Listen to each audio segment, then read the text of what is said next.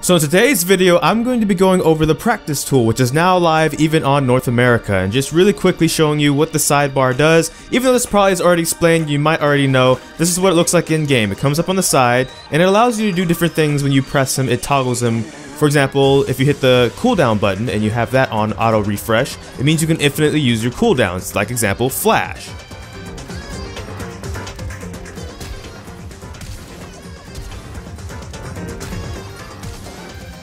And there's three kind of menus. There's the menus for your own character, so like cooldowns, auto refreshing your HP, mana, stuff like that, adding gold. If you want to level up your character, you want to lock your character at a certain level so you can practice what your damage is at that level.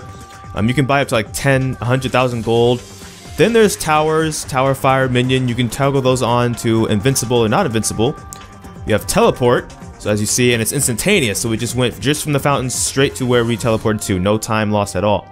But in lane, you can maybe make the towers invincible if you don't want something to push too fast. You want to just CS a bit. You don't want the other lanes to kind of push in and take something. You can fast forward a couple seconds if you want to as well, if you want to kind of simulate a real game. And then the part that probably most people know about are the training dummies. There's enemy dummies, allied dummies, and then you can clear whatever target dummies you have. I believe if I remember correctly, you can have 4 on each side max, and your minions will attack enemy ones just like the enemy minions will attack allied ones. Finally, there's jungle camps, in which case you can spawn whatever dragons you want. So if you have a certain build you want to try with, say, 3 Inferno Drakes, you can. And then finally, you can reset the game. Reset it back to 0.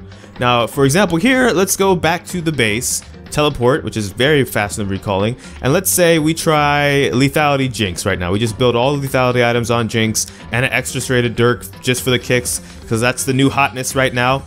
And then we'll go back to lane, and then we can like see, for example, okay, how much damage does that do at a certain level, or if we want to lock it at a level, or we want to just max it out at level 18.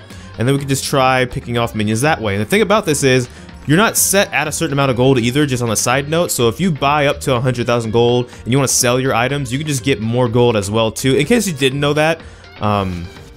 So you can sell your items for as much as you want, try many different builds you want.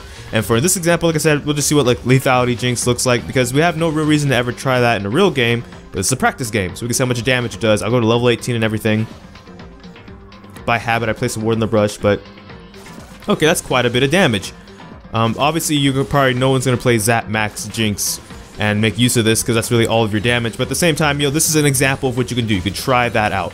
Another example we could try is just looking at, again, full lethality, but on Vi this time, because that's also the new hotness. It's just, if you have any AD ratio whatsoever, you build lethality. But in this case, we're testing out flashing while using Vi's ult. Just simple stuff like that. That's something that you can test out in this mode. You have the training dummies, they regenerate their health, so you don't have to worry about destroying them and spawning more of them. And you can kind of make the game last as long as you need it to last, to be able to do whatever it is that you want to do. So that's all for this video. If you have any more questions about the practice tool in general, this was just to kind of give you a visual of what it does and what the kind of things you can do in it. If you want more in-depth answers or have questions like that, feel free to leave it down in the comment section below, as well as like, comment, and subscribe as well. You can follow me on Twitter. We hit 1,000 followers over there at @TheFireGodEyeFS. But that's all for this video. So thank you so much for watching this video if you did. I don't know which video will be next, because life can be quite a mess. So until next time, take care from the FireGodEyeFS.